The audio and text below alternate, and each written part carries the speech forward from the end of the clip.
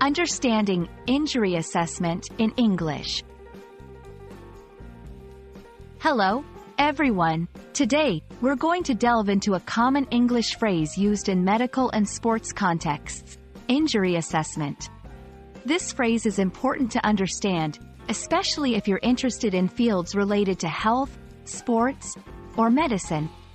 So, let's get started and explore what this phrase means and how it's used. Injury assessment is made up of two words: injury and assessment. Injury refers to harm or damage to a person's body. It can be a result of accidents, falls, hits, or other causes. Assessment means the process of evaluating or analyzing something. So, when we combine these words, injury assessment refers to the process of evaluating or analyzing an injury. This is usually done by a healthcare professional to understand the extent and severity of the injury. Understanding the significance of an injury assessment is crucial. It helps in diagnosing the type and extent of the injury, planning the appropriate treatment and care, preventing further harm or complications, assessing the need for referrals to specialists. Injury assessment is a critical first step in the management of any injury, ensuring that the injured person receives the most effective and safe treatment. Injury assessment typically involves several steps. 1. Initial observation, looking at the injured area for visible signs of injury. 2.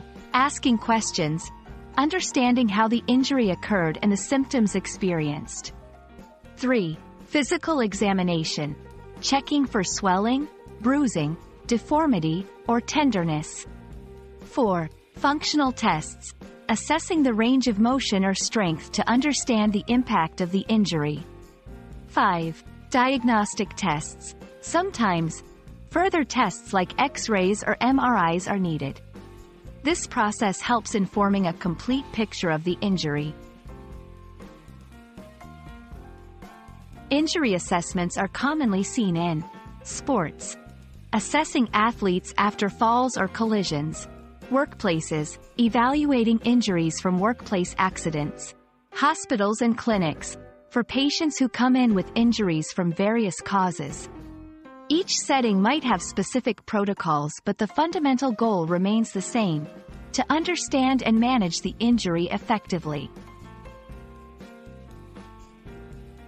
I hope this video has been helpful in understanding what injury assessment means and why it's so important in medical and sports contexts. Remember, it's all about evaluating and managing injuries to ensure the best possible care. Thanks for watching, and stay curious about learning new English phrases and their meanings.